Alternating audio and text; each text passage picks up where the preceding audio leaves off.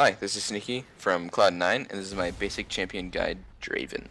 Draven in solo queue is pretty strong. The risk you always run is just getting, 5-man all the time and losing all your stacks, dying, which happens pretty often, but I think it's okay. Draven's pretty lane dominant, depending on supports mainly, but he can abuse enemy AD carries probably the hardest of any others.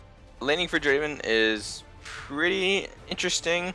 A lot of times you can bully out the enemy laner. There's not many people who can actually fight you. I think Tristana is one of the only ones that have a chance, just because it's hard to trade with her, and normally there's like a trade-off for if she wants to go for the last hit or attack you when you can attack her, but she makes that less of an option with killing the creep and it's still doing explosion damage to you. So it's hard to fight her, and you can't really get in range of her without her being in range of you and her explosive charge. So I recommend being careful against Tristana. All the other ones are pretty straightforward.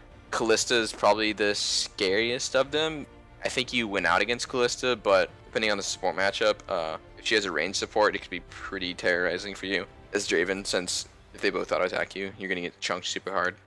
Draven's a really strong team fighter. The issue is not having much mobility if you ever get dove, but if he's ever left alone, you're gonna kill the entire team basically by yourself. You just do insane damage. Your ulti can kill their backline, even though you're the backline yourself, which is really nice. But yeah, besides that, really strong team fighter. Just play back, hit the front line. If the enemy backline walks into your range, you're probably just gonna one-shot them.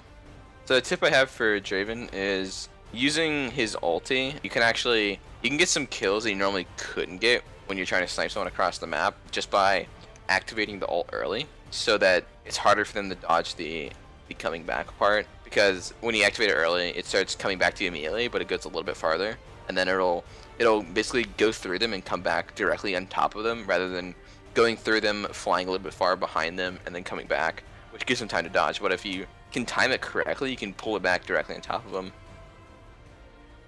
Runes for Draven are basically the same as any other AD. Take 9 AD reds, 9 armor yellows, 3 attack speed quints, and then it's a little bit varying on the glyphs. The one I'm using at the moment for all ADs are 3 magic resist, 2 mana regen, and 4 attack speed. Masteries are pretty simple as well, same across all ADs, 21-9, but the difference is whether you want spell or blade weaving. For Draven, I recommend taking neither, just 2 points in Warlord instead. Gives you extra AD. You don't really need spell weaving or blade weaving. Skill order for Draven is pretty simple. You just max Q, Blood Rush max second, or his W, and then obviously his E last. Early on for leveling, it would be, I usually go Q, 1 point in Q, 1 point in W, and then I put a point in E at 3. I don't ever put an extra point in Q. I don't think it's worth it. You can do a lot more with a point in E at 3, and then level 4 obviously Q. Item build for Draven is a bit different than normal. You used to build IE first, which is still viable. I still like it, and if you do that, you go Ghostblade second. But nowadays, I think Bloodthirster is better first, even though it's worse than it was a long time ago when Bloodthirster was like the best first item. I think it's still the best item for Draven, just because of the sustain it gives and being able to keep on catching axes and chunking them. You don't really need the crits to do damage, which is the main reason why you build BT. You just need to survive. And then second item, I think the best item second is probably Ghostblade. The other option is Shiv. I don't really like PD second on Draven. Doesn't feel good to me.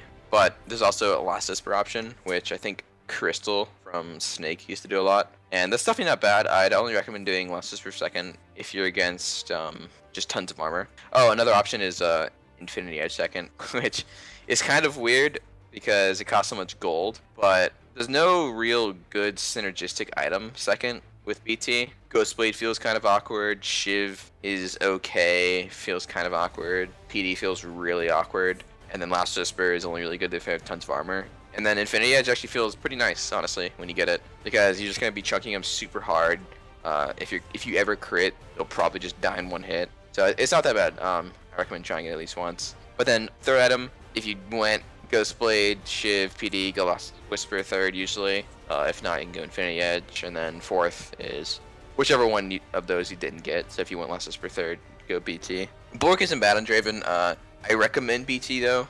Or I mean, yeah, I recommend BT over Bork because the only really way you could go Bork is if you're getting it third or fourth, and you're usually getting BT first already. So it's not actually really an option for you. But besides that, obvious last item is gonna be, I guess, Bork if you need more damage. A defensive item, Mercurial, Guardian Angel, whatever really suits the game best.